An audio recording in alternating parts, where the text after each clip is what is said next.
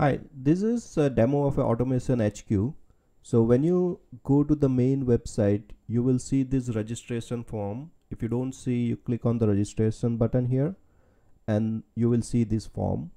In this form, you can put your organization name, your first name, your last name, your country and the phone number and the email you wanted to register with, and the access code you have to ask from our support team, or whoever is consulting you on the Automation HQ can provide the access code. You select this checkbox and then you click this button, so you will get the email with the registration detail. You have to go to that email and then you will have a link there, and then that's where you can set the password. So based on the registration, I got this email which has a link for setting up the password. So I will click on this link and it will take me to the URL where I can set up the password. So let's say I set a password and you can confirm the password as well.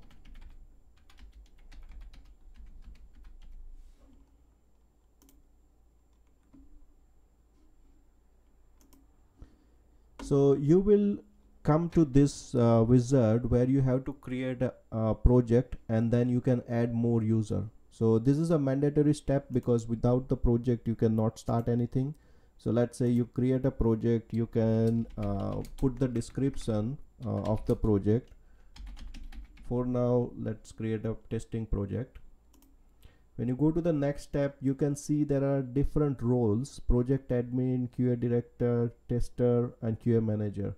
So depending on whom you want to add, you can put the email of that person over here, and that person will get the notification in the email that they can onboard into Automation HQ.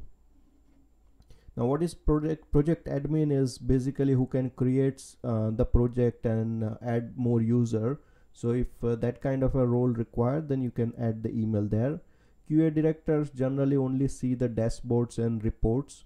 Tester can develop the test cases, they can group it in a test suite and then run the test board. And QA manager are basically looking at the result, run result and going into the details of that. So those are the 4 separate roles. And you may skip the user at this point. You can add it later on as well. So in this case, let's skip it. So now our project is ready and you can now log into Automation HQ. So when you log in, you will first see that your project is available over here, the project we created.